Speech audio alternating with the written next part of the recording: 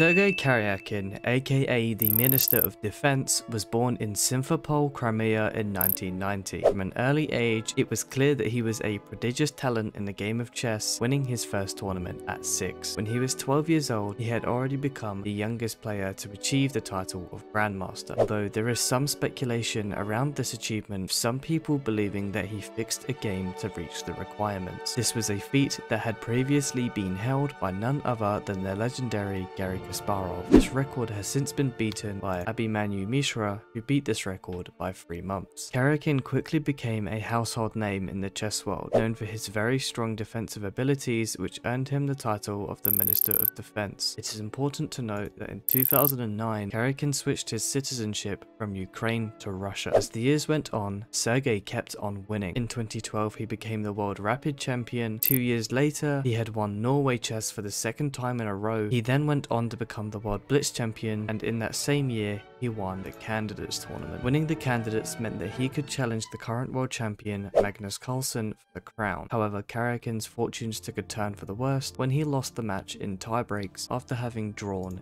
every game in the classical section. The defeat was a crushing blow to him, as he had been hailed as a potential challenger for Carlsen's dominance in the chess world. From that point on, his career began to decline rapidly. He struggled to find his form and was beset by a string of defeats and disappointments. In multiple tournaments, he had bad placements, finishing 8th in the London Chess Classic and even last in the 5th edition of Norway Chess with a disappointing score of 3.5 out of 10. As the years went by, Sergei's reputation as a chess player and public figure continued to decline. He was still active as a chess player and competitor within the highest levels of chess, however didn't come back to the form that he had once found in the lead up to the fight for the World Championship. In 2022, tragedy had hit the news for Ukraine. They were under invasion from the Russian forces by order of Vladimir Putin, as the world rushed together in solidarity and support for Ukraine, with 44 of the top Russian chess players even releasing a statement to Putin asking him to, quote, stop the war. There was one person who did the opposite, Sergei Karyakin. Karyakin took to Twitter to not help or raise awareness of the situation, but to laugh in the faces of the suffering Ukrainian people. With this disgusting tweet, which was quickly deleted, of him making a joke calling Ukraine stupid, Karyakin had put the final nail in the coffin for his reputation as a chess player and as a person. Deservedly so, he received a 6-month ban from chess by FIDE, the official worldwide chess organization, and was banned from playing in any events, whether online or over the board. Another disappointing note to add is that after making all of these awful comments, receiving bans, and being hated by the entire chess community, he was given an award. Vladimir Putin himself awarded Sergei with the Medal of Order for, quote,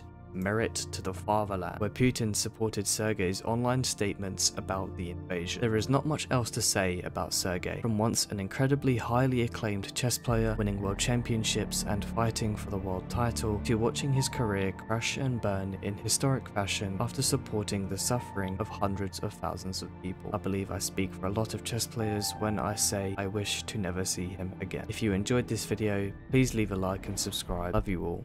Goodbye.